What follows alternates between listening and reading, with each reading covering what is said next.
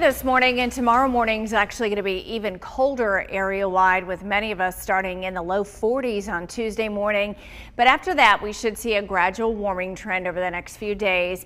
And we're only expecting one opportunity for rain over the next 1 to 2 weeks. We've got one storm system that we're watching for the end of the week that could bring us some showers late Thursday, especially Thursday night, and then into early Friday. And then it should clear out in time for the upcoming weekend.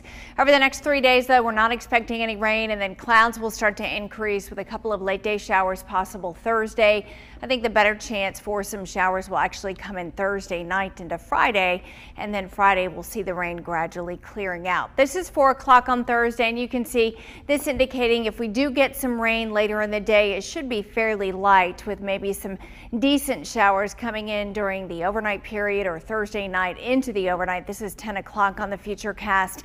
And then by daybreak on Friday, a lot of the heavier showers are off to the east now, and still we've got some clouds and maybe even a little bit of lingering light rain or some showers kind of hanging back through the day. So it looks like it may be a slow clearing process.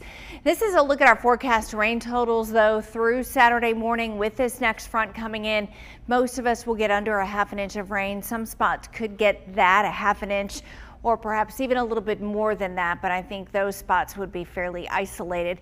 And there could be enough instability that we get a little thunder and lightning too with that storm system or that front on Friday. Here's a look at the sky cam over Tuscaloosa. We've obviously got some sunshine, a few more clouds in this shot though than we've seen so far this morning. 59 degrees, the wind out of the northwest at 10.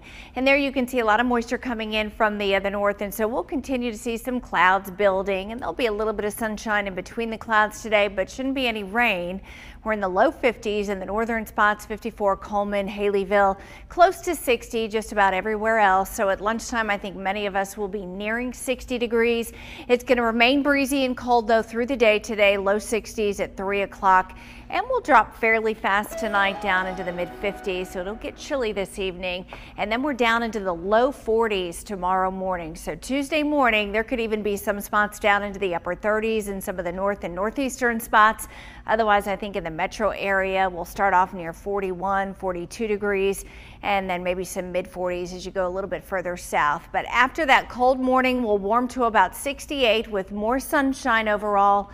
Low 70s on Wednesday, some late day showers possible Thursday, the better chance Thursday night into Friday, and then that will clear us out for the weekend. Carla?